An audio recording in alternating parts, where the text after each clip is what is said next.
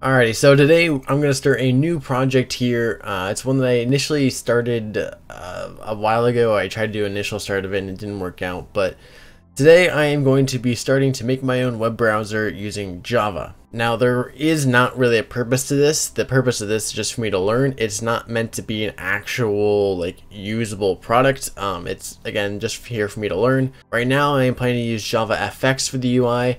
I've been swapping between that and Swing and even thinking about using OpenGL for a bit. I've just decided upon FX because it's something new to learn. Even though it's not really practical and used a lot, it's still something new to learn.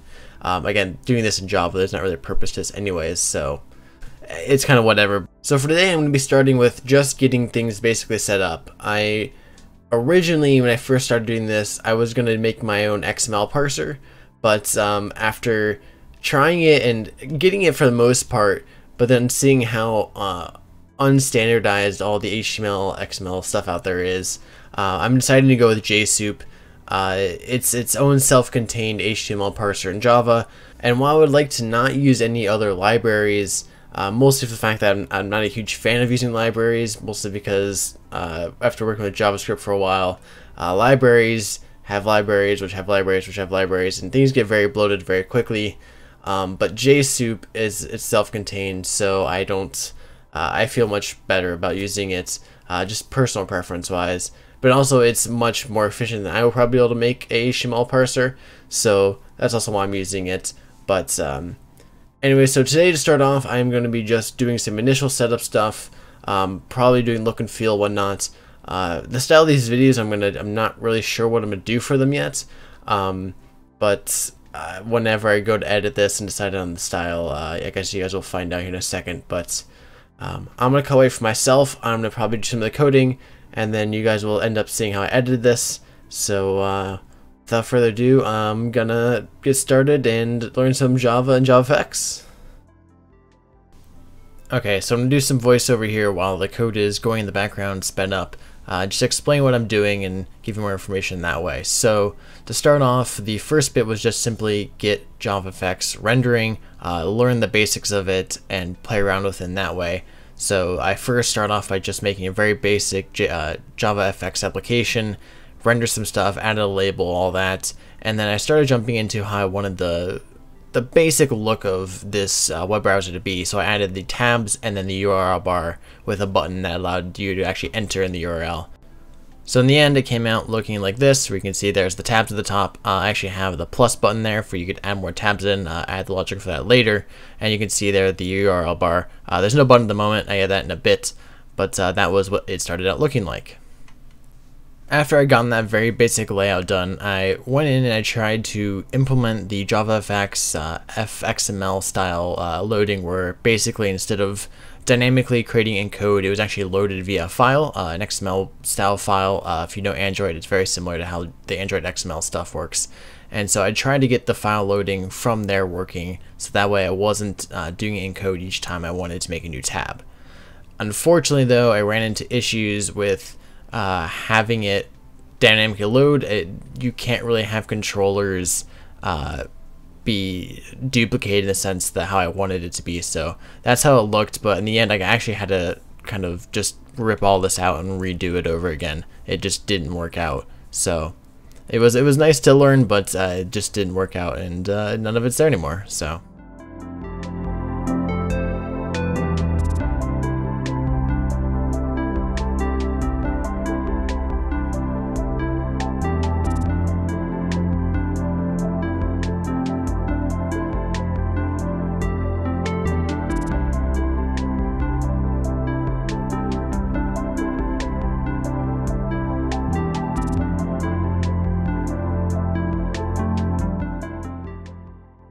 I finally decided to rip out all that code and redo it to be code-based, dynamically generated, and in the end I actually got it all working. The plus button you'll see here at the top here, it works, it adds tabs, you click plus. Unfortunately, it works, but it's kind of jank in how it works because the plus button itself is a tab, and so I'm listening for that tab being opened, and when it's opened I create a new tab and redirect the opening to that other tab. So ideally that plus button should be an actual button up there and not be a tab itself, but for now it works, and I'll probably kind of leave it like that and add that. As you can see, there's a to do there, so I'll leave that to do and come back in the future, and my plan is definitely to make it a button because I'm sure that's much more how it should be done. From here, I ended up starting to actually use JSoup to pull in web page HTML.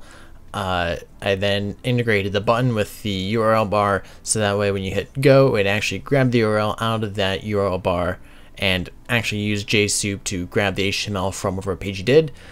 It actually worked really well. JSoup parsed it all correctly. I added a little if condition here to make sure that you preface it with HTTP, HTTPS, or something of that nature. And if you don't, just like how Google Chrome does it, if you type in just google.com, it'll still prepend the HTTP on there and redirect you correctly. So added that in, and as you'll see here, once I finish adding that bit in, you'll see that I can type in just google.com into my local web browser here, and it will go and actually fetch that HTML code from Google itself and just display it. For now, it just displays the HTML as is. It doesn't do any rendering. Of course, that's going to be the biggest part of this project, is doing the whole rendering, figuring out how I want to make the whole rendering work. So as you can see here, it just outputs the HTML as is.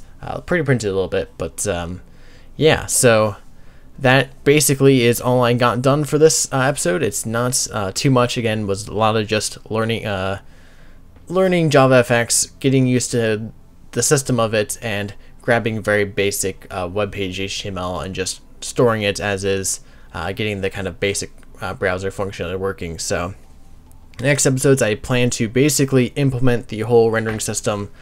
Again, this is not meant to be a realistic project. It's not meant to be anything that'll get finished or anything that'll be realistically usable.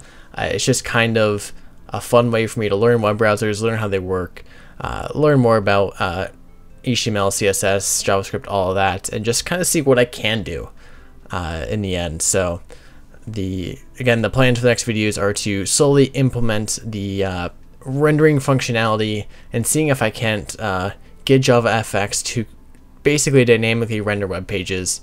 As you'll see here, I'm putting in a web page that I have personally.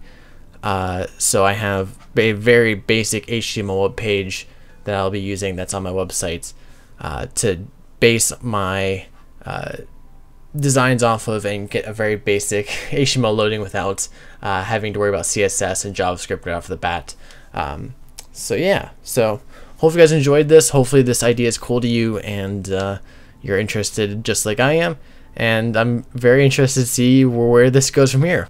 Also, all the source code will be up on my GitHub repo. I'll link it down below in the description. Feel free to look at it, use it, tweak it, do whatever you want with it. It's a learning tool. I'm not offended if you take it and do whatever you want with it. It's not meant to be realistic. It's meant to learn and to have fun with. So feel free to use it as you'd like, and it's there for your own benefit. So hopefully you guys enjoyed, and I will see you guys all next time. Peace out.